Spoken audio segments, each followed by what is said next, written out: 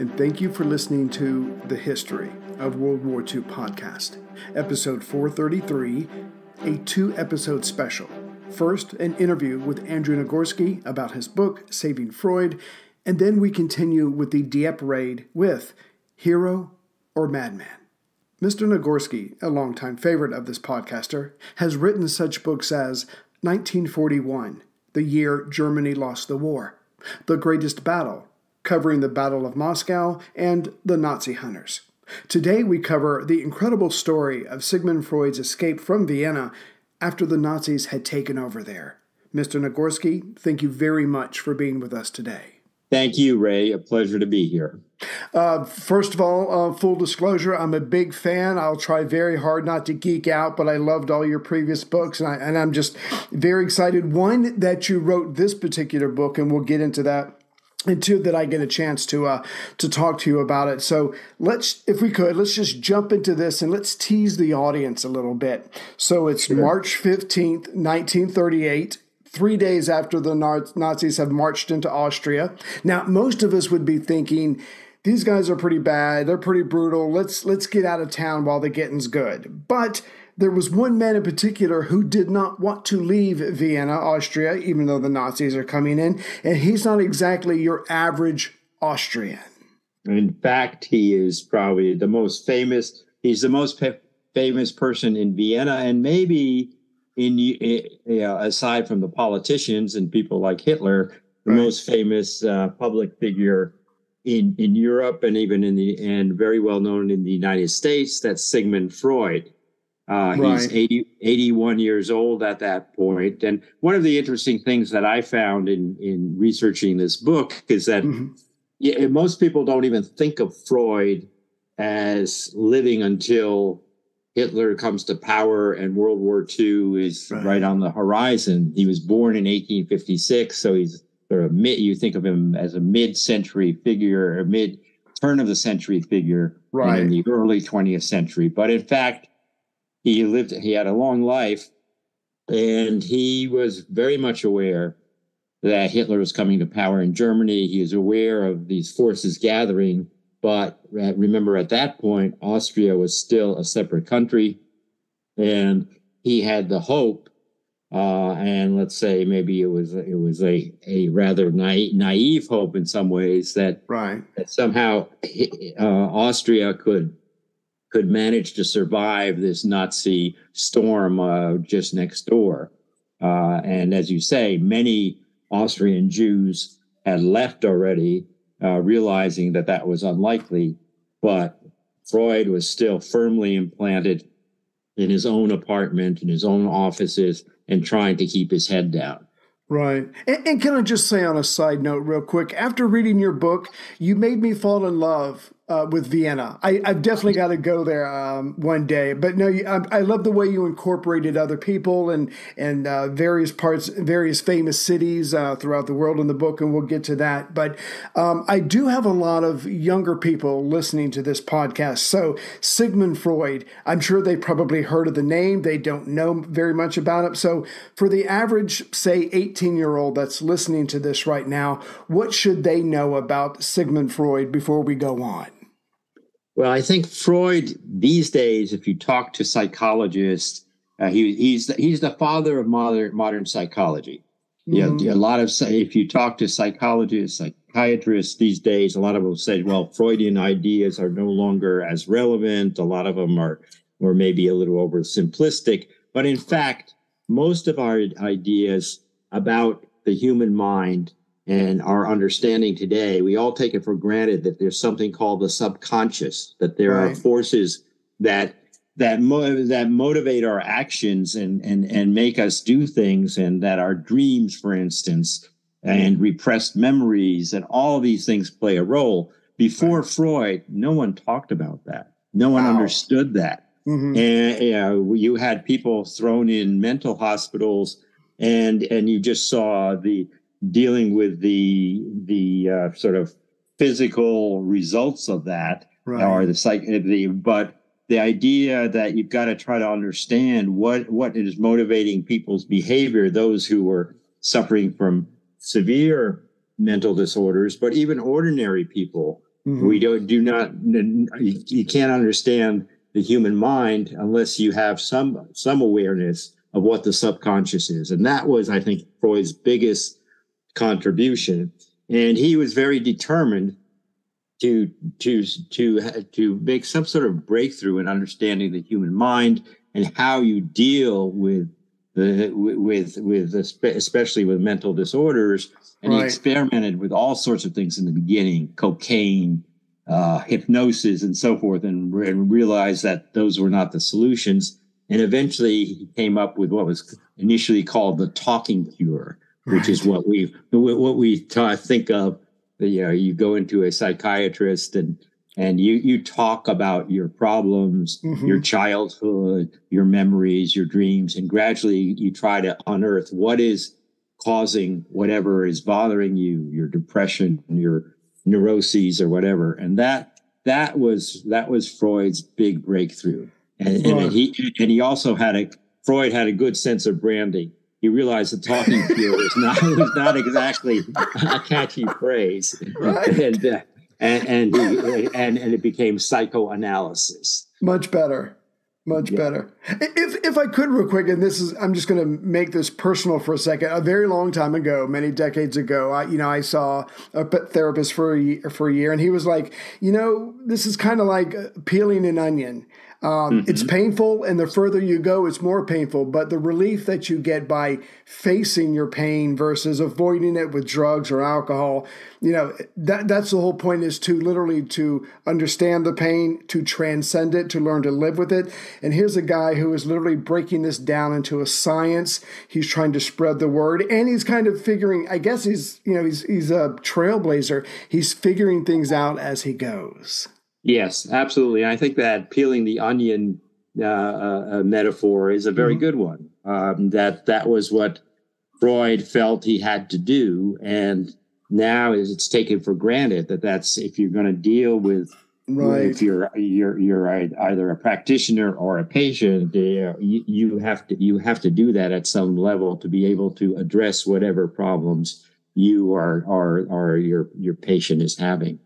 And by the way, I just backed that for a second. Thank you for that remark about Vienna.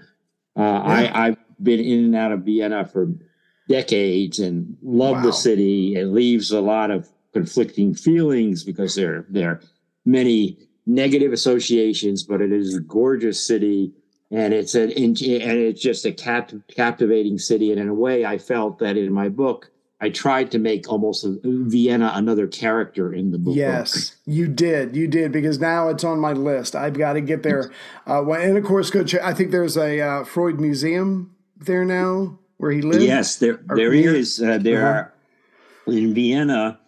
Freud lived almost his entire adult life at one address, in an apartment where he had his office, his study, and then he also had his personal quarters. He eventually had a family. He had 6 children, a wife and 6 children, and so it's a rather large combination of office and residence. And that, when he left Vienna, he left that behind. Now that is the Freud Museum in Vienna. But interestingly enough, not to get too far ahead of ourselves, since he spent the last year of his life in London, that he also had a house in London eventually, and that too is a Freud museum. So there are 2 Freud museums. Both are very interesting in different ways. Right. Now I have to check out both of them. Okay. And I think the second one is it just outside of London? Is that? It's in London, but in the area called Hampstead, which is not right in the center. Gotcha. But it's not far. It's still considered very much, it's part of the municipality of London, but it's a more residential street. In Vienna, it's a typical apartment building. Right. And there it's a house, a very nice house. And it has many of Freud's famous possessions, including the most famous, his couch, where he would where his patients would come and lie there and tell their stories. That's great. Oh, I would definitely love to see that. So again, so it's 1938. The Nazis have marched into to Austria. Now, you've said in your book, he was in his early 80s. He's a man of habits, and he's kind of hoping that this won't blow up and affect him, but it does. And so Freud, on one hand, is stubborn, and on the other hand, he's going to figure out that everybody who's been telling him to get out is right. But he's going to need help. Could you briefly describe some of the members of what's going to turn out to be his unusual rescue team? Yes, one of the things that really attracted me to this story is not just Freud, and as I began to explore his life, how interesting a personal life he had, and right. Excuse me, and how much he was a revolutionary thinker, but at the same time, as you say, a very conservative in his lifestyle. He attracted all these patients and other colleagues who had, let us say, very flamboyant sexual and other lives because the nature of what he was studying. Right. But he himself was married to one woman all his life and had a very set routine. Meal times were at a certain time. The barber came in the morning to trim his beard. Wow. He would come. He would then have a time for walking about, going to the cafes, reading the newspapers, maybe playing some cards or something with friends. So he was very set in his routines. Right. And he did not want to break that. And as he gets older, as most of us know, as we get older, you tend to be more set in your routines. And so even though he was someone who understood the human mind, you would think, better than almost anyone at the time, and he wrote about what he called the sort of the really dark, aggressive forces propelling people to take horrible actions against others. Right. And he understood that totalitarian movements, whether it was the Bolshevik Revolution in Russia or the Nazi takeover in Germany, were the capacity for evil there was almost limitless. But he was hoping he could preserve his life the way it was until the end. And as an old man, he thought, oh, well, there's not far to go. So maybe I'll make it. Yeah, he might have been an older man just hoping to live out his years. But like you said, he's the most well-known, or at least the top two well-known Austrians, Hitler being the other one. But so there's going to be William Bullitt involved. There's going to be the great-grandniece of Napoleon. I mean, this guy is collecting very influential people around him. Yes, it's interesting what develops, that I call his rescue squad, as you say, is this group of people who are attracted to him. Some of them come to him as patients initially. Right. For instance, as you mentioned, the great-grandniece of Napoleon, Marie Bonaparte. Bonaparte, of course, Napoleon Bonaparte. Her grandfather was Napoleon's brother, and she herself is this very flamboyant French woman who was married also to the Prince of Greece and Denmark. Royalty in Europe is very complicated. Wow. Yes. But she is let us say, a very busy and independent woman, and has all sorts of very high profile affairs, including with the Prime Minister of France. Wow. But feels sexually unfulfilled. Right. And seeks to get treatment from Freud. And why is it that despite all her efforts, she can't feel fulfilled? Right. And she goes to Vienna, and not only is treated by him, but then becomes a close colleague, and is so intrigued by psychoanalysis and what Freud is doing that she becomes a psychoanalyst herself and a major supporter of his movement, financially and in every other way, organizing efforts to expand this study of psychoanalysis. Yeah. So she's one of them, and this starts in the 20s, where she becomes associated. William Bullitt, who is from a very prominent Philadelphia family, a famous journalist, And then the U.S. ambassador, first to the Soviet Union, then to France, also comes to him in the 20s with some personal problems. His marriage was falling apart and so forth. And then they bond over the fact that both of them despise Woodrow Wilson and felt he really botched the end of World War I and the Treaty of Versailles, and decide to write a book together. And they become very close associates. And in 1938, when this is happening, Bullitt is the U.S. ambassador to France, and he has oversight of the U.S. mission in Vienna. And he assigns one of his friends to watch out for Freud. If the Nazis if something happens and they try to touch him, we've got to help protect him. Right. And then there's Ernest Jones, one of Freud's earliest followers. He's British. He's a Welshman who had all sorts of scandals attached to his name, but was a real enthusiast of Freudian psychoanalysis, and a major mover and shaker in what becomes the world's international psychoanalytic movement. And he also comes in, and then there's Freud's youngest daughter, Anna Freud. She is the one who stays. All the other kids grow up, marry, and live independently, although they have close ties with their parents. But Anna never does. She stays with living with her parents, and also develops a very close personal relationship with her father, and becomes a psychoanalyst herself, a very noted child psychoanalyst, but also his major sort of home caregiver. Because the other factor that's very important here is that Freud in the 20s develops cancer of the jaw from his cigar smoking. He loved cigars. He always said, if I'm not smoking, I can't think. If I can't think, I can't write. And he was always thinking, writing, and treating patients. So always smoking. And refused to give it up. And it got worse and worse. And Anna helped him tremendously as he went through progressive operations and had a very painful prostheses. In those days, the devices were nothing like the devices we have today.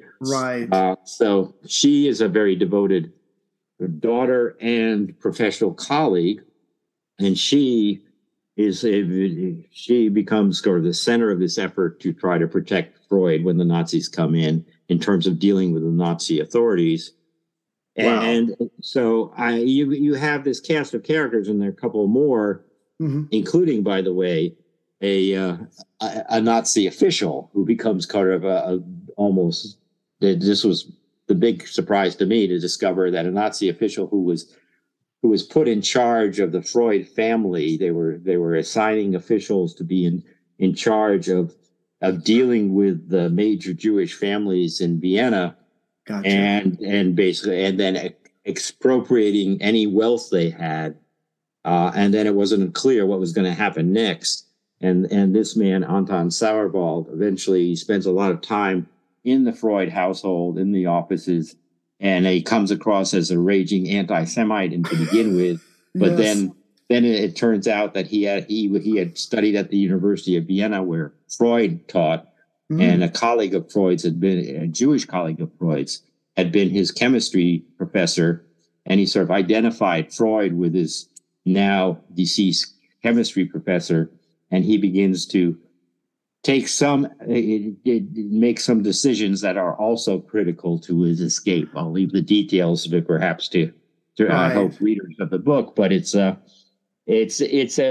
mixture of people that's fascinating to see, and there's also another American involved, by the way, Anna Freud, who was always seen as sort of this spinsterish woman, very much alone, but in fact she had a close partner, but she was never married. But in effect, she had a partner for life in Dorothy Tiffany Burlingham, and from the famous American Tiffany family. The founder of the Tiffany Company, and her was her grandfather, and her father was the one who was known for his wonderful glass work. Gotcha. And this woman who had 4 kids was divorced, had come to Vienna to have Anna deal with her 4 kids, because Anna's specialty was children. Right. And they formed a lifelong relationship. And she, too, plays a big role in this story.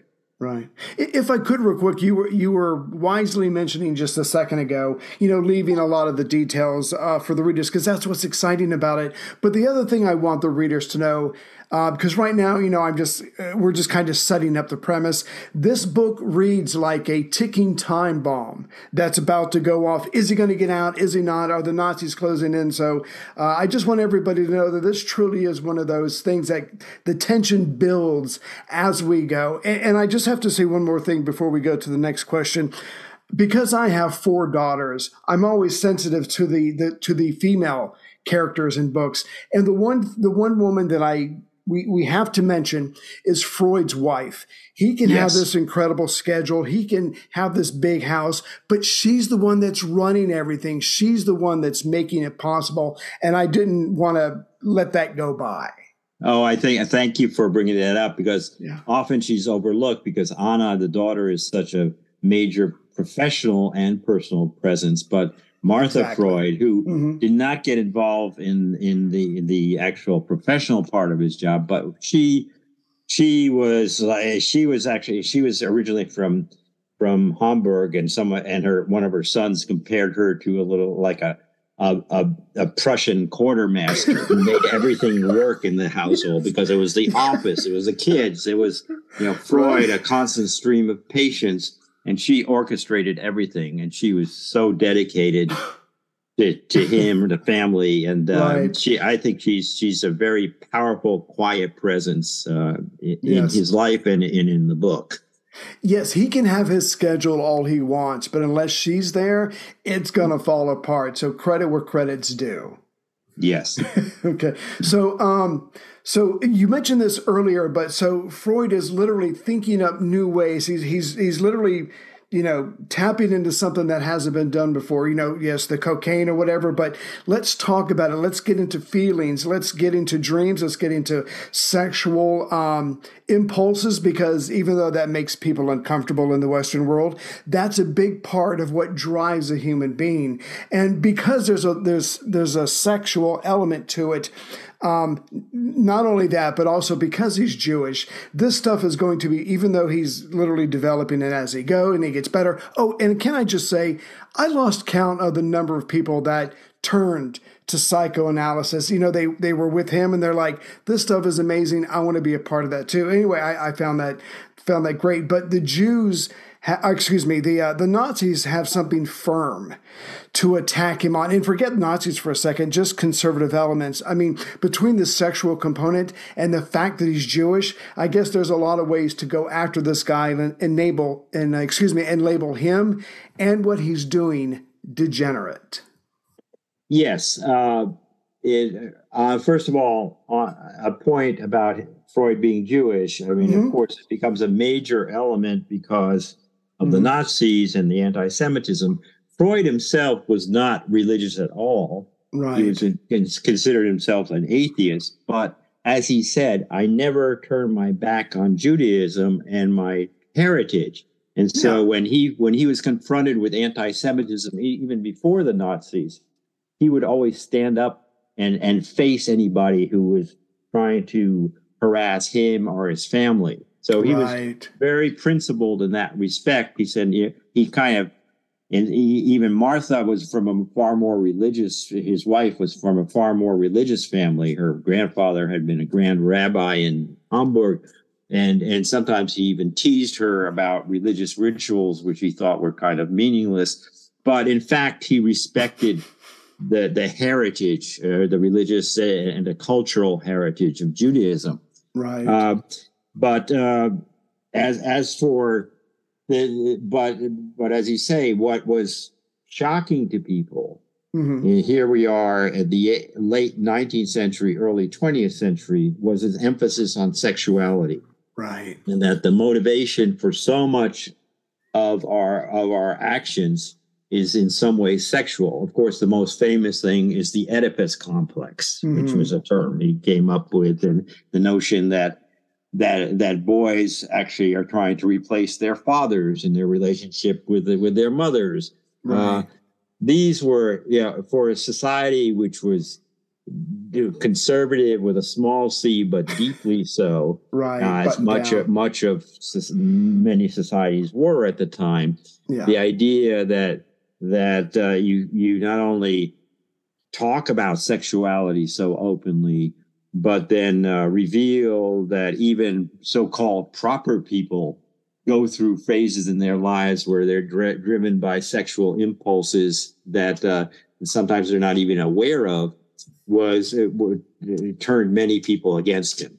And there was criticism. I remember you can read even in some of the coverage in this country. I remember reading some account in the early days of Freud's movement where one psychologist who came over from the United States came and had spent time with Freud, and then gave a speech back in New York saying how this is a deeply depraved notion from a deeply depraved man, which was those were not exactly his words, but something to that effect. Sure. Which couldn't be further from the truth, because as I said, he himself, as he told Marie Bonaparte, his colleague, once, I'm all for a far more open human sexuality and more sexual freedom, except I have very little use for that myself. He was not acting on those impulses as people suspected who didn't know him thought he was. Right. No, but what I like about him is he was just let me examine what it is to be human, and I will accept what I find. I won't try to squeeze it into a preconceived notion, whether it's religion or whether it's the race or whatever. He was just literally, trying to walk a path that, yes, at times uncomfortable, but it leads to the truth of what it means to be human. Yes. Yeah. You can see that in so many aspects. I mean, for instance, even his views on homosexuality, which again, in that era were, was deeply hidden and often, seen as an aberration. He would talk about it sometimes in terms that in today's world, we'd cringe a little bit, say that's not the way you talk about it. But in fact, he had, in a number of cases, actually a number of American mothers were in touch with him and wanted to send their sons over to be treated by him. And then he realized they were trying to get him to treat them for being gay. Oh, right. And Freud would say, look, don't have great expectations here. I can talk to your son or, deal with treat your son. Yeah. But this is not conversion. You're not, if this person if your son is truly of that inclination, I found that usually what happens is that what therapy can do is make him accept himself as he is, but not change him fundamentally. And in that era, that approach was incredibly enlightened and incredibly rare, because it was treated as a sickness, as something that needed to be cured.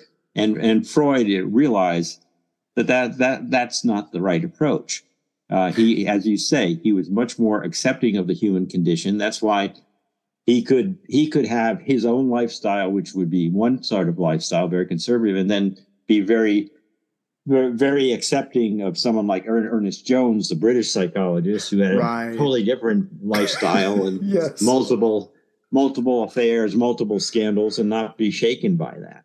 Exactly. Yeah. And because at the end of the day, that's the whole point of therapy, to learn about yourself and to accept yourself and not be bothered by the man was brilliant, and thank goodness he did what he was, and not only is he developing the science, but he's also quite keen to make sure that this science survives, that it spreads, that other people get involved. And he was constantly pushing it. And it wasn't just so much ego. It was also, this stuff can be effective. Let's get it out there so it can help people. Yes. He had from the very beginning this urge to make sure this wasn't just something that was developed around his kitchen table, which was the way it started. You know, that he and a few other young doctors who were interested in this field began to develop their ideas and discuss it in these Wednesday evening dinners, not dinners, but meetings in his home. But then he was very eager for others for this to spread, to be accepted in other countries, and for this movement to grow. And he also was very conscious all his life. He thought he would not live very long, or not have a very long life. He was almost obsessive about this. He would make calculations when he thought he was going to die based on when his father or uncles had died. Right. And so at one point he was convinced himself he would die between the age of 61 and 62, and therefore he's get everything done. And then of course, while he of course lived much longer than that, his illness and so forth contributed to that. So he had a sense, I've got a mission, I've got things I want to write. He wrote a lot of the initial works that are the basis for psychoanalysis. And then he had his own historical themes and somewhat quirky subjects. But he just wanted to get everything on a footing. And that's why from the very beginning, he was thinking of getting someone who would be his successor, or someone who could carry on the movement after he's gone. And that prompted him to really seek people from the outside, and initially his friendship with Carl Jung, the Swiss psychologist, which he thought he would be a good successor, but then they had a big falling out. And but anyway, this was his consciousness of mortality is there throughout. It's not, as you say in the book, there's a sense of time ticking and sort of political mortality, that this movement, this terrifying movement, may extinguish everything. But he also had just a conventional human mortality. He was aware of that all the time. Right. And like you said, it pushed him very hard. It pushed him to accomplish this because, and I think you mentioned this in the book, he just doesn't want this to die out after he's gone. This is not a cult of personality. This is its own science based on its own merits, and someone needs to pick up the baton after me. So I'm glad that he was that aggressive, because we certainly benefited from that. So sticking with, and now if we could, I'd like to go in a very different direction. So it's around 1897. It's in Vienna. Freud is there. He's falling in love with the city. There's a lot going on. And yet there was another very young Austrian there named Adolf Hitler. So while Freud's thinking about the human condition, Hitler's thinking about pan-Germanic movement. He's thinking about nationalism. He's thinking about taking over the world, if I can use that expression. Very different people. Well, very different people. And of course, there's also, Freud is born in 1856. Hitler is born in 1889. So he's a lot younger. Right. But and he's from the Austrian provinces. He comes to Vienna for the first time as a 16 or 17-year-old. In I think it's 1906 or 1905, with the ambitions to be an artist. Right. As we know, most of it, I think a lot of your listeners know, at one point he believed he'd be an artist, and he actually applied to the Vienna Institute of Fine Arts. And he had sort of competent paintings, but nothing inspired. And but Hitler always had a much magnified view of his own abilities, and he was totally shocked when he was rejected. Right. Now, in retrospect, I'd say that's one admissions committee I'd like to have reconsider their decision.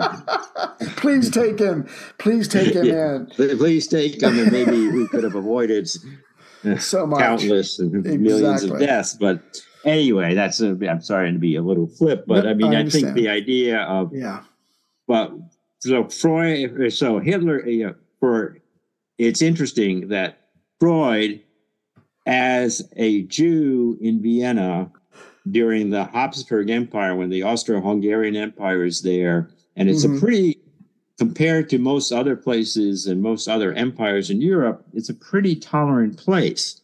Right. There are a mixture of nationalities. Jews are about 10% of the population of Vienna, and they do very well, particularly in the sciences, the arts, and a number of other professions.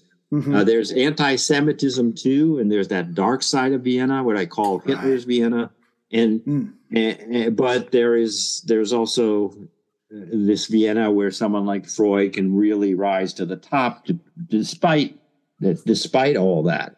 Right. But while Hitler gets there, so Freud is building his career, his reputation. Hitler gets there, he gets rejected in art school.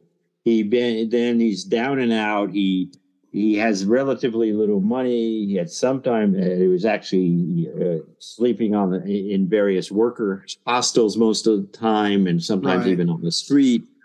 And he falls in with this sort of really embittered, drifting crowd of people, of men who are also very easy targets for anti-Semitic theories, which were cruising around. There are various little pamphlets and newspapers that spelled out all these conspiracy theories. And of course, when you're down and out, the easiest thing to grasp at is someone says, well, it's all because of these people, whoever these people are. And in the end, the Jews were that target. And that's probably where the worst of Hitler's anti-Semitism, with was Hitler an anti-Semite from birth? I don't know. I don't think so. But I mean, he was in the Austrian countryside where there's plenty of anti-Semitism, but there were also, there's less indication of that there. There's definitely indication that whatever anti-Semitic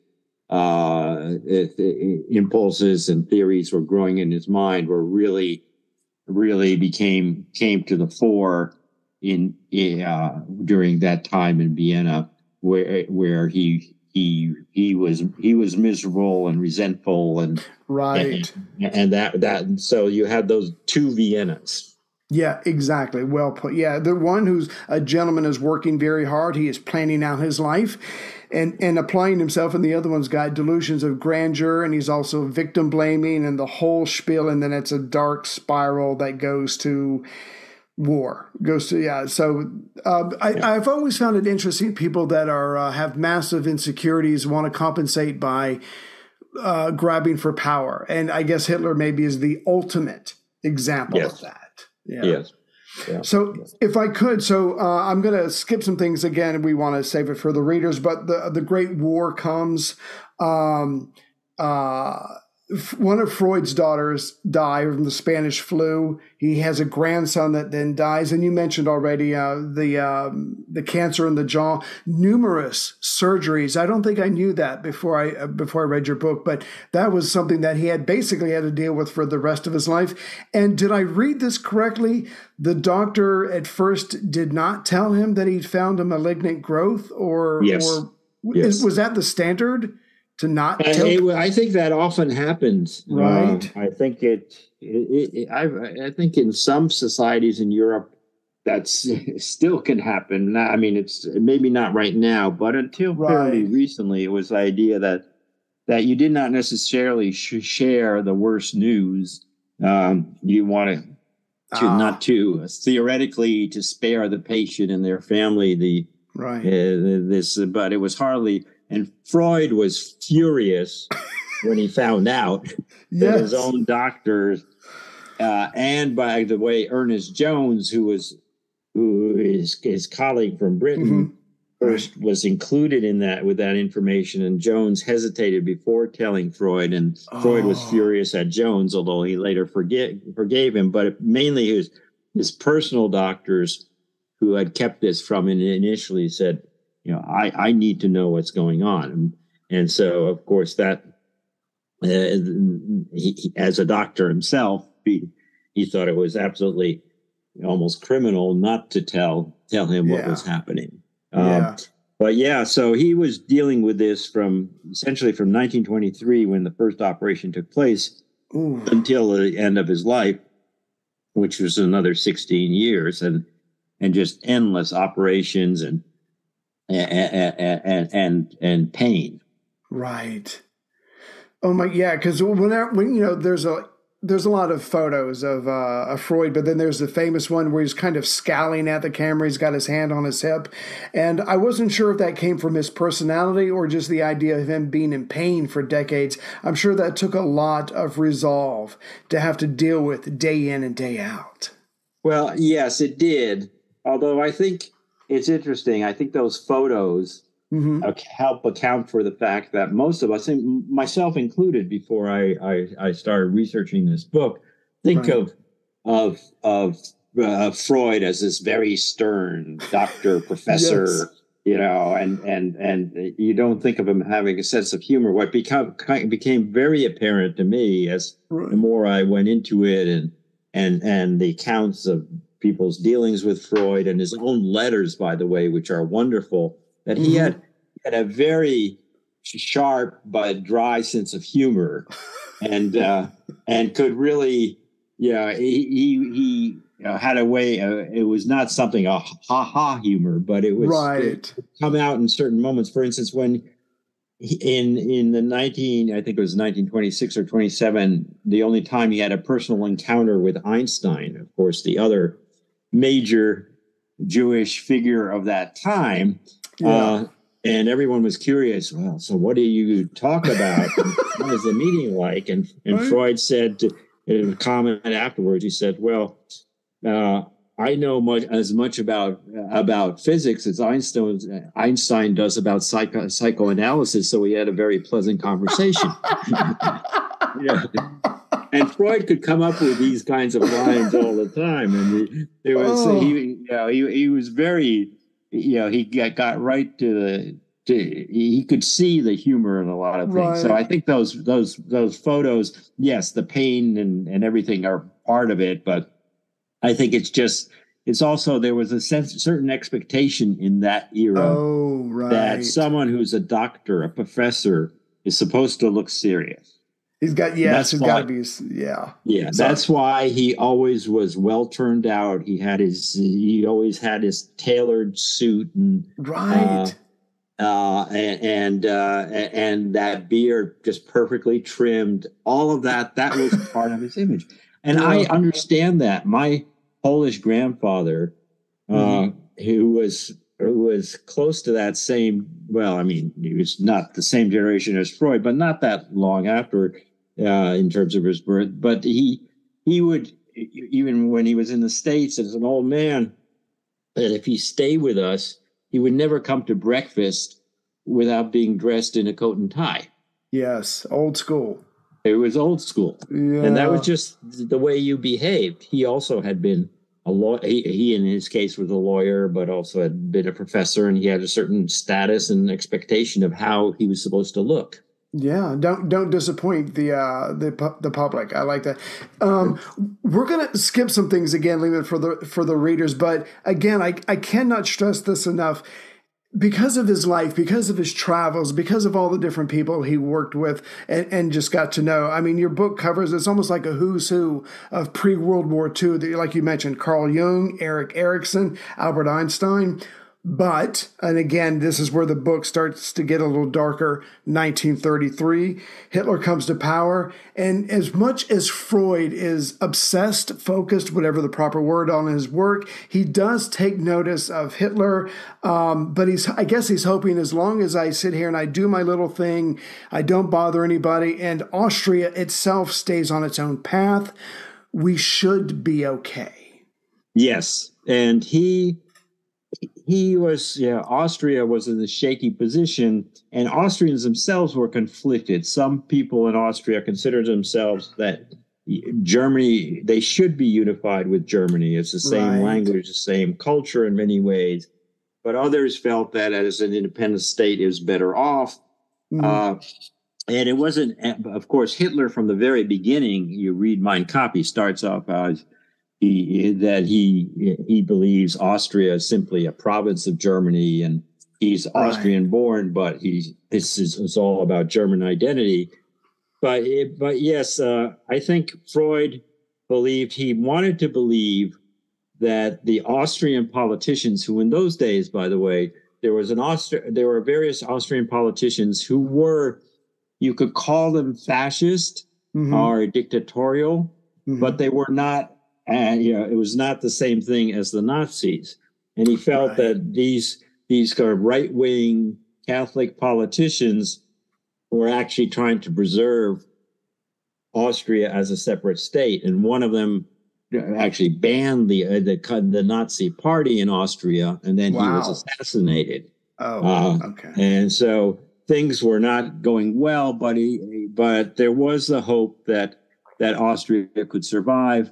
There was also, I think, a really almost naive hope that even when the really vicious anti-Semitism started under Hitler across the border in Germany, that the Austrians wouldn't behave the same way. I call this a little bit like the Sound of Music theory about Austria. That the Austrians are different. They're not going to be so receptive to extremist ideology and hatred.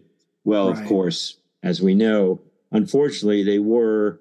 And when Hitler's forces came in, they were greeted rapturously by a large part of the population. Not everybody, of course, but a large part.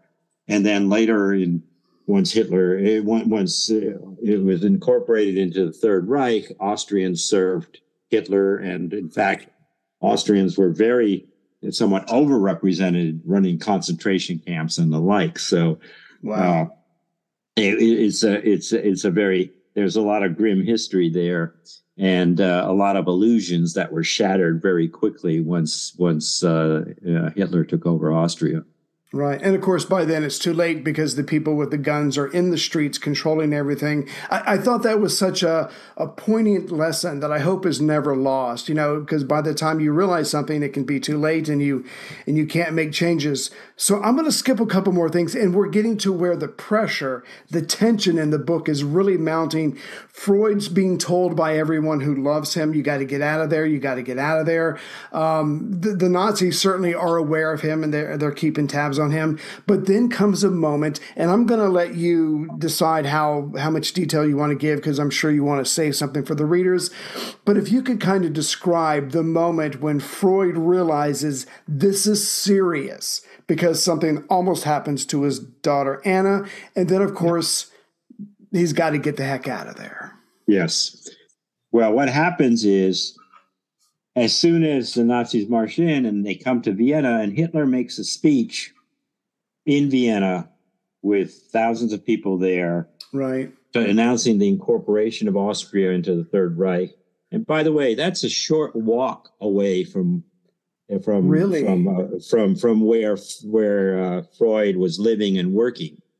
You can just walk from one to the other. I didn't time it, but I think in 15 minutes or whatever. Right. So it's happening right outside his windows, essentially. That's amazing. And right away, some Nazi thugs burst into his apartment and into what was called the psychoanalytic press, which was a printing operation the psychoanalytic movement Freud's movement had just up the street.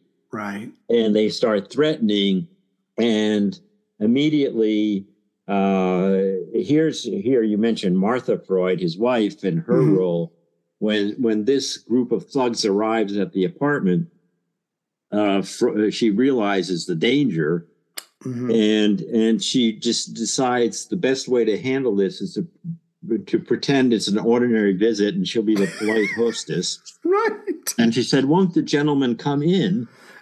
And invites them in and said, "Oh, but and by the way, there's some money on the table. Maybe you'd like to take it."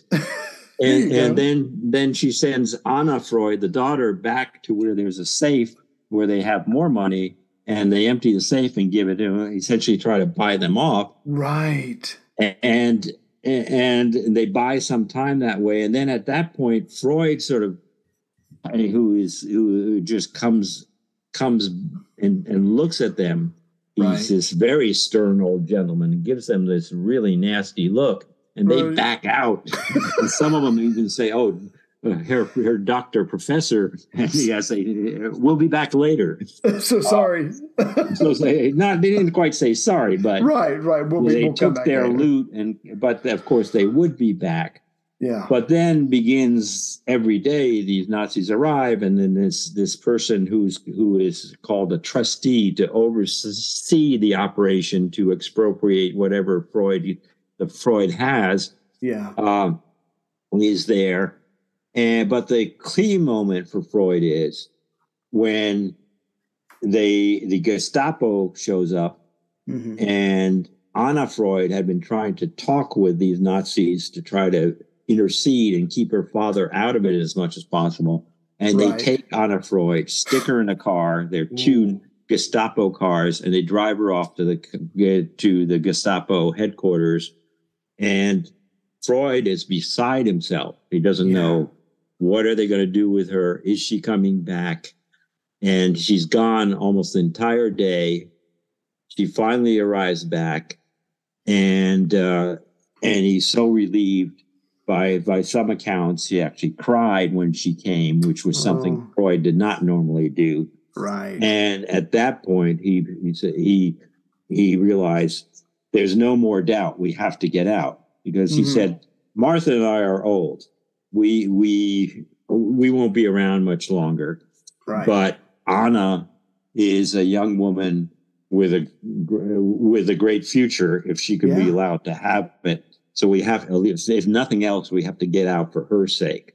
And so that's when he green-lighted every effort to get the whole family out, but especially Anna, and was totally devoted to it was really hoping to get out and abandon any final lingering thoughts that they could survive in Vienna. Right. Can I just say real quick, I told, out of my 4 daughters, the 2 youngest still live here, and I told them about this moment, and my youngest girl turned to me and she said, "So Freud loved his daughter more than he loved himself, because he wasn't willing to leave for himself, but he was willing to leave in a second for her." And I went, "Yeah, you pretty much summed it up." That's a wonderful way of putting it. Please tell your daughter that she's very incisive. Yes. Yes. He was totally devoted to his daughter. I mean, he was totally devoted to his family, but especially to Anna. Yeah. And he would have done anything for her. Right. So what comes next, which we're going to leave for the readers, and I'm sure they're yelling at us right now, we're going to leave The Great Escape. If that's okay with you, you can obviously add anything you want. But the book is not done. Not only does Escape, like you said earlier, there's his time in the UK. He's got to figure things out. He still has his rescue team around him and others who are going to make his last few months or whatever on this earth as comfortable as he can. Plus, like you said, he's got to look out for his family after he's gone. So we're going to leave that for the reader. I just saw on your website that the film rights to this have been sold. So I've done enough interviews where people have turned books into movies, or they've done the movies themselves. When they call you up and you're on the set, you call me, I'll drive your car, I'll carry your bags for you. It would just be so cool, because they would have to go to Vienna to shoot some of this. And if there's anything I can do to help, you let me. I appreciate the offer. As you can imagine, there have been a few people who volunteered as well. I'm not the first. Okay. You're not the first, but okay. Yeah, the movie, right? The option has been, we've now signed a deal, and it's with something called Fuzzy Door Productions, which is Seth MacFarlane's production company. Wow. If you know about him. And he really told me he really enjoyed the book. And so we'll see, these things can take a long time. And also there's a writer's strike in Hollywood and all. So, they clearly love the idea of this part of the story, which will leave for the reader, The Great Escape, especially. Yeah. No, I'm looking forward, and I certainly hope this is made into a movie. The casting, the sets, the costumes, I love stuff like that. Anyway, but I'm just gushing at this point. So, Mr. Nagorski, thank you very much for your time. Thank you for this book. And again, it's Saving Freud, the Rescuers Who Brought Him to Freedom. Mr. Nagorski, thank you very much for your time today. Thank you. It's been a real pleasure. And best to your family and your daughters. Thank you. I appreciate it.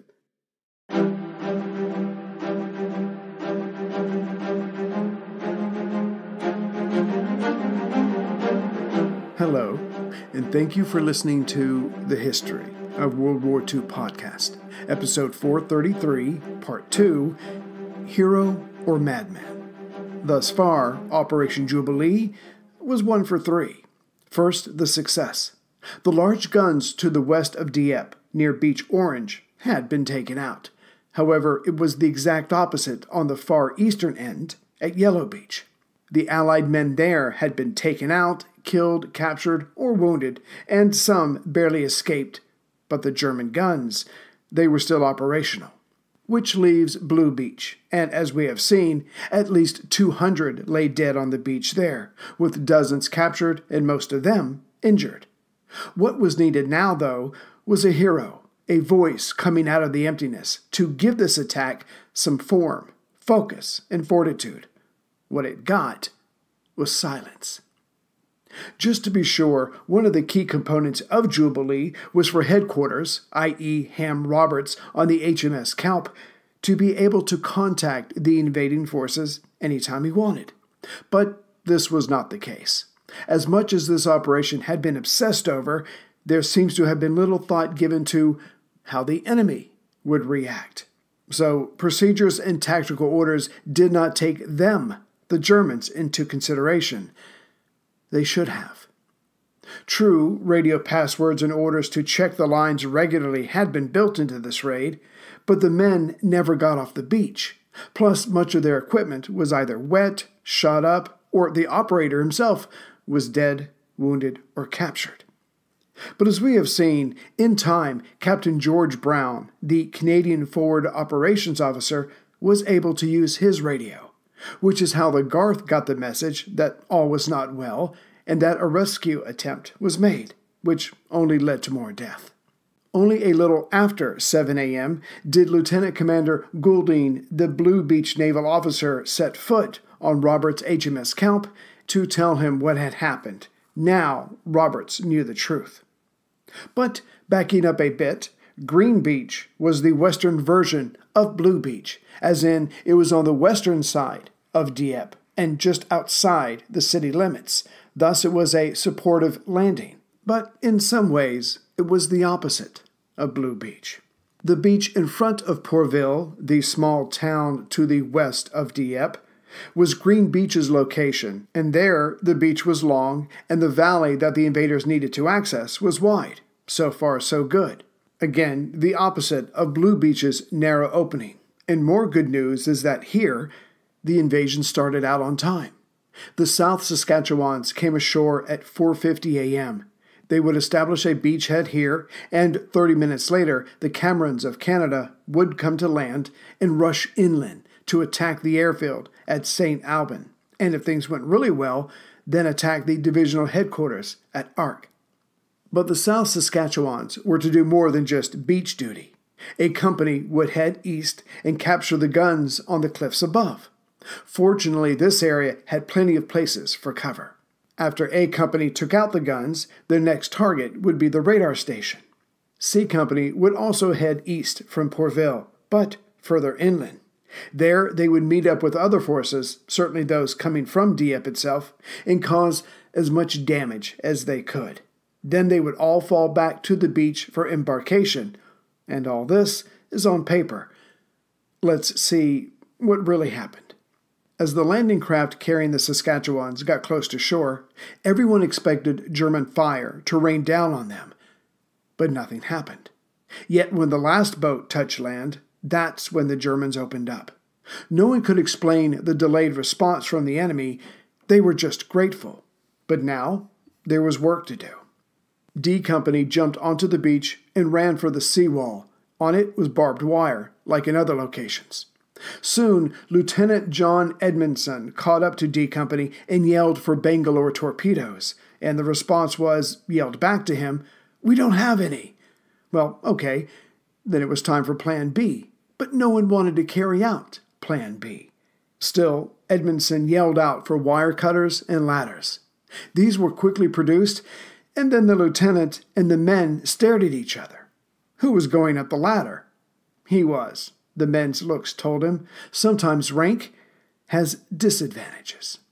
With machine gun fire going over the top of the seawall, Edmondson climbed up, cut the wires as fast as he could, and then jumped down.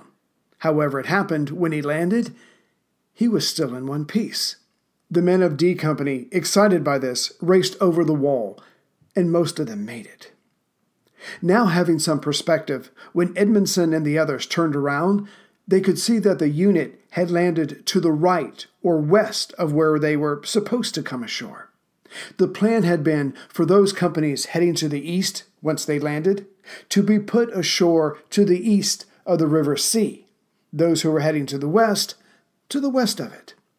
But what had happened and helped explain the lack of German response before they made shore was the majority of those landed were put ashore to the west of the River Sea, which meant those that needed to head east first had to cross the river, and that meant crossing a narrow bridge that was well protected with enemy guns on its eastern side.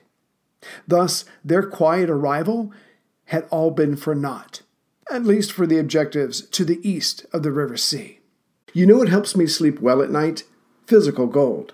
If you feel the same as I do about what's happening to our dollar, it's time you look at a gold IRA. You can buy gold for your IRA/401k. Gold can't be tracked like digital currency. No one has to know what you're buying. There's no way to print more. My best resource for gold IRAs is Augusta Precious Metals. Their track record is no less than phenomenal. They have thousands of happy customers. They are the absolute best. They are amazing. Learn why thousands of Americans are getting gold IRAs. You need to contact Augusta Precious Metals and get their free guide. I'm serious. Text GOLD to 68592. Again, text GOLD to 68592. Gold at 68592, or go to AugustaPreciousMetals.com. That's AugustaPreciousMetals.com. Pourville itself is rather small, with a single lane and places on either side of it to stay. The invaders set up a battalion headquarters in a garage, and their first order was to secure the town.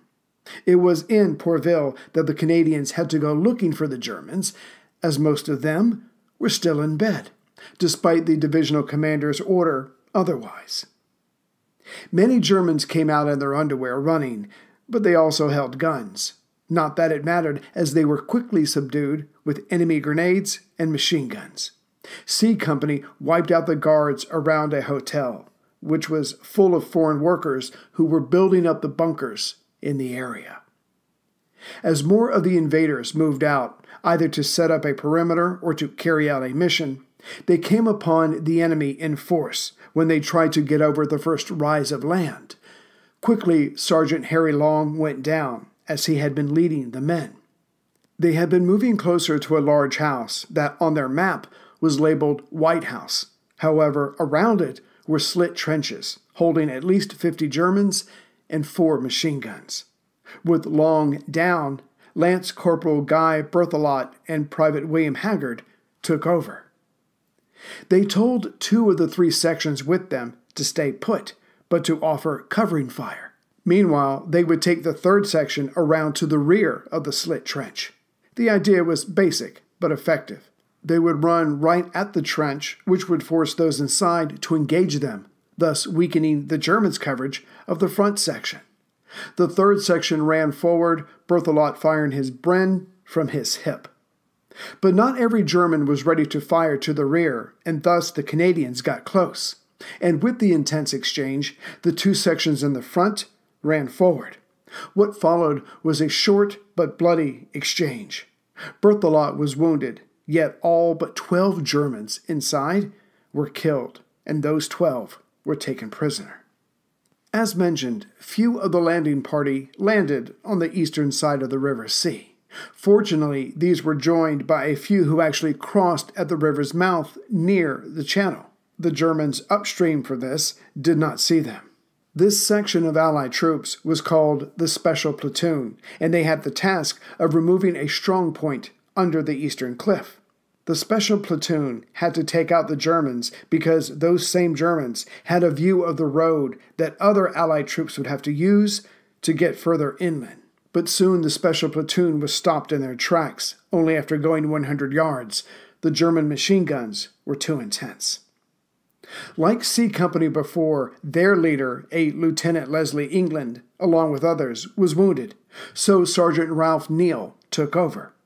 They moved as close as they could to the enemy machine gun, but only had their light arms, so to try to move forward would be suicide. For now, they were pinned down. Meanwhile, nearby, but on the other side of the River Sea, A and D companies had to get over the bridge to go back to the east side, as their objective was on that side. But by now, the Germans were on alert, and the bridge was heavily covered, on both ends. Still, it was decided that Captain Murray Austin would take A Company across, while D Company offered up covering fire. Somehow, the majority of men of A Company did make it across, while others slid down the side of the ditch and waded across the water on the bottom. But once they were across and they all gathered, they then found themselves pinned down by 2 pillboxes on a height above them. Soon the survivors of the Special Platoon saw this, and they backed away from their stymied position, and they ran over to Austin and his men. Altogether now, they were still trapped, and they stayed there for 30 minutes. Something had to give, or they may end up all staying as German guests for the foreseeable future, which obviously did not appeal to one Private Charles Sawden. He looked around and told his comrades he's had enough. He was going to take out the bastards. And with that, he put a grenade into each hand, then walked up to the pillbox and casually threw in his 2 grenades, killing the enemy within and silencing their guns. Best guess is he got lucky, and he walked a path within a blind spot. Of course, there were other Germans around, so the bridge was still covered. Yet Sawden had made it. Forget the luck of the Irish. Here's an example of the luck of a Canuck. With that done, A Company started climbing the slope to get to the threat above. But there was one among them, not of them. He was Flight Sergeant Jack Nissenthal. He was asked and accepted to go with the Canadians, for he was to bring back something, anything, that would help London better understand the new Freya 28 system. Freya 28 was just the latest in German radar technology. The name itself comes from the Norse goddess, Freyja. But there was a downside for this radar specialist. As Nissenthal was an RAF electronics expert in his own right, he could not be allowed to fall into German hands. So the men around him were told, if things look bad, don't forget to shoot Nissenthal. That was now passed on to Austin and his team, and they moved out. Austin had the men behind him zigzag to minimize their chance of being shot. Even better, he found a series of drainage ditches and he led his men down into them. But one by one, his men were getting hit or injured by mortar fire. Obviously, the Germans had already worked out how the enemy would approach in this area if they got this far. Austin, once he figured this out, wanted to kick himself. Of course the Germans had planned for this. Reaching the top of the cliff, Austin and company took out the closest battery and then moved on. Their next objective was the radar station itself, and again, Austin led the men into a ditch. But the same sequence continued to happen.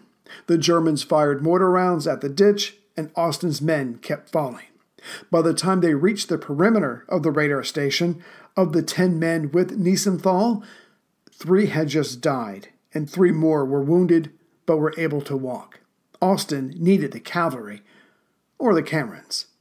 The Camerons, led by Colonel Alfred Gosling, had arrived on shore 15 minutes late, and this was Gosling's decision to do so. But running with these men on the beach was one Sergeant Maurice Swank of the U.S. Rangers. He was learning a lot, but being there will do that for you. And all the noise around him, the boat's engine, the mortar fire from the cliffs, the destroyers behind him, but all he could focus on was a bagpipe player near him, or rather the sound of the bagpipes. Swank would later say, "Never in my life before had I been so emotionally stirred." And he meant the bagpipes, not the shooting all around him. Colonel Gosling was confident that all would go according to plan, and seeing an educational moment arise when a gun fired or a blast went off, he would tell the men around him what kind of weapon had made that sound. However, this knowledgeable man then led his troops to a spot on the left side of the beach, right in front of a German stronghold.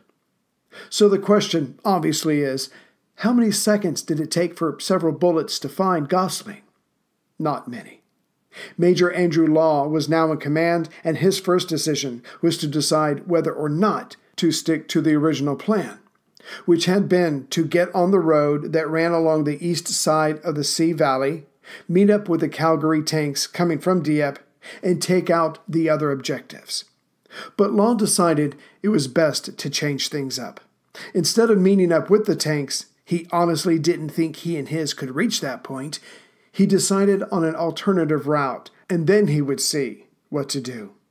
Leaving one company to help the Saskatchewans, the Camerons set out. The problem for Austin and his Saskatchewans was that too many of them were still on the western side of the bridge, and trapped there more besides. And they were taking fire from machine guns, mortars, and a 4-gun 105mm battery just below Pourville. The wounded were tended to as best as Captain Francis Hayter could, and then they were lowered back down to the beach and placed on the far side of the beach wall. But there is where they stayed, as landing craft were kept away from the beach by enemy machine guns and mortars. But again, at least here, they had some protection. Between the kids being home and hosting, everything in our house gets used up in summer. With Instacart, I can save money by stocking up on all my favorite summer brands. I save time by getting everything delivered in as fast as an hour. And I save myself a sink full of dirty dishes by stocking up on paper plates for the annual summer cookout. Save more on summer essentials? Spend more time enjoying summer. Add summer to cart. Download the app to get free delivery on your first 3 orders. Offer valid for a limited time. Minimum $10 per order. Additional terms apply. As for the people of Pourville, the commandos and soldiers were told to ignore them.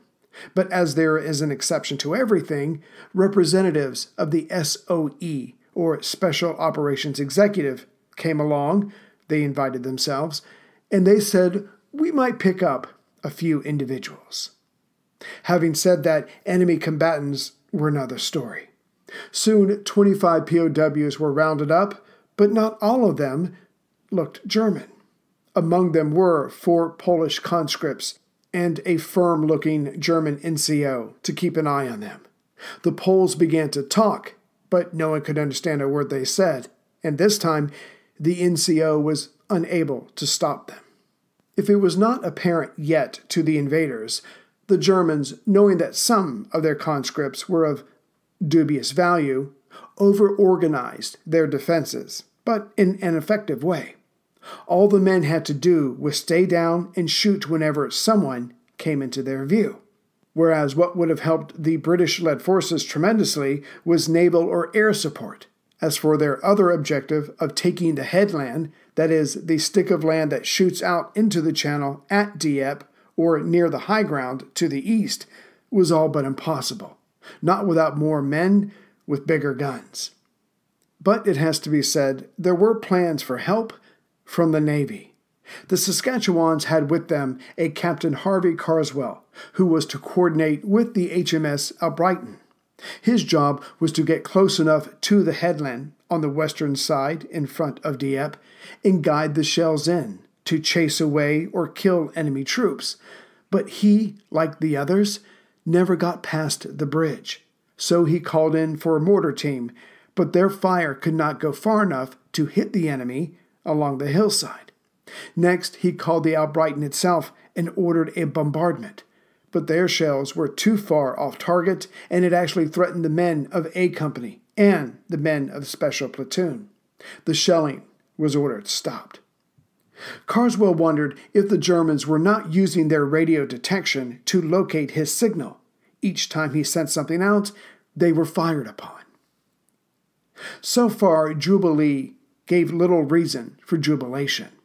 The force here at Green Beach was cut in half. A Company and much of D Company had gotten across the bridge, but now they were pinned down. The rest of D Company and much of B Company were still on the western side of the bridge, and now the Germans were fully alert and ready to shoot at anything that tried to cross. And just for good measure, the Allies did try to cross the bridge again, but at least 3 more were wounded, and so they went back. During all this, Colonel Merritt had been trying to organize his men to effectively take on the enemy troops. He was, at times, getting updates through his radio, though again, this was hit and miss. And he was using runners, but they were hit and missed as well, literally, as in bullets. There was only one thing for it. Merritt would have to go to the bridge himself and take matters into his own hands. By the time Merritt showed up at the bridge, Lieutenant Edmondson, to his credit, had come up with a clever idea. They were running a rope under the bridge. That way they could hand over hand their way across the bridge and use the bridge as a shield. But Merritt, with one glance, sized this maneuver up and immediately told Edmondson to stop. It would take too long. Then, pulling off his helmet, Merritt swung it around like it was a toy by its strap, and he walked to the middle of the bridge. Almost immediately, bullets started whizzing by the colonel. When he was halfway across, he yelled for Lieutenant Nesbitt and 17 Platoon to follow him. They, in shock, did as they were ordered. The men followed Merritt back to his side, all the while he was calmly walking. And not one man with him was hit. Insert joke here about how the stormtroopers must have taught the Germans how to shoot. Then Merritt went back across the bridge, this time for B Company. The colonel did this at least 4 times. But it has to be said, the first group was the only group to make it back unscathed.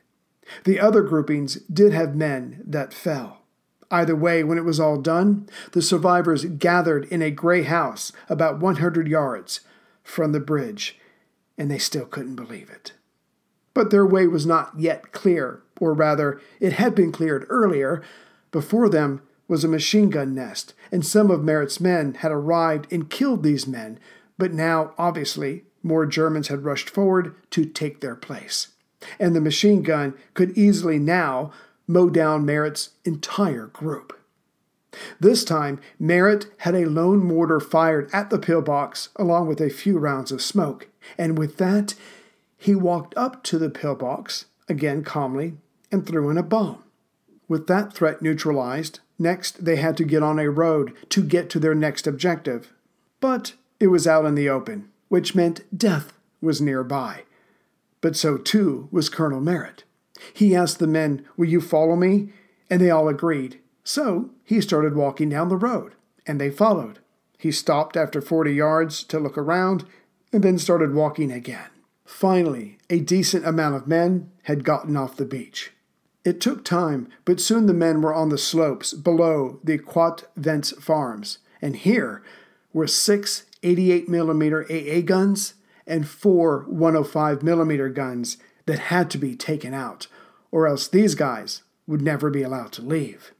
And just as D Company got there, so did some Camerons and U.S. Ranger Marcel Swank, and his story of getting there was as horrid as everyone else's. Swank had gone ashore with another ranger, Sergeant Lloyd Church, but also a Cameron sergeant whose job it was to keep them alive. But soon after entering Pourville, a mortar landed close to the 3 men. The Cameron was dead, and Church was gone. Swank woke up and he started walking east, knowing that was where the main attack was supposed to be, and he wanted to contribute something. Soon he ran into a few Saskatchewans and Camerons, and they went with D Company back to the farms. But as much as this polyglot or mixture of men tried, they could not get through. The mortars that needed to be knocked out near the farms were protected by machine gun fire, and the Allies' mortars were back in town. These men tried and tried, but all they got for their pain was 6 dead and many wounded. So, giving up, smoke was thrown out, and the men began to back up, helping the wounded who needed it. While walking back to Pourville, Colonel Merritt had some of his men head for A Company, who were still trying to get to the radar station. There, Jack Nissenthal had managed to cut the telephone wires, so the operators inside would have to use radio communication, which was hardly 100% efficient, and it might actually help in a negative way the Germans' ability to focus their troops. But that was the limit of his success that day. But like the farm, there were mortars protected by machine guns, and all this surrounded by barbed wire. And sticking with the theme of not accomplishing a goal, the Camerons walking up the west side of the sea were also forced to halt, as German crossfire had them dead to rights. What the Camerons and everyone else needed were the Calgary tanks that were landing closer to Dieppe. But as these men had been on the land for 3 hours, clearly those tanks weren't coming here, even though that had been one of the many, many pieces of this plan. No, the best the men could do was hunker down, protect themselves, and wait for the order to embark. But as they could not get to Dieppe, where were they supposed to exit from? They guessed all would be heading back down to the same beach they had just come from. All the while, with more and more enemy troops closing in, not to mention the Panzers. Greetings, everyone, from Central Virginia. So I hope you enjoyed the story, and I hope you enjoyed the interview. The book was amazing. I'm a big fan of Andrew Nagorski's. He's done several books that I've tried to get him on. Finally, I got him on the show. So check it out. As far as people who have donated or become members, let's see what we got here. Latest members: Valerie Morrissey from Glen Carbon, Illinois, and Public Works Group from Geneva, Illinois. Obviously, Illinois is here to represent. Let's see here. As far as donations, Lindsey Brown, thank you very much. Michael Forand, if I'm saying that right, and he became a member. So, Michael, thank you very much. Andy is from Lynchburg, 30 minutes from me. So, howdy, neighbor. How's it going? And let's see, finally, the last person who donated, Mark Stranion. So, thank you very much, Mark. I got a couple more interviews coming up, but again, I will couple them with the episodes, normal episodes, to keep this going. Thank you very much for listening. Check out Saving Freud. You'll enjoy it a lot. Take care, everyone.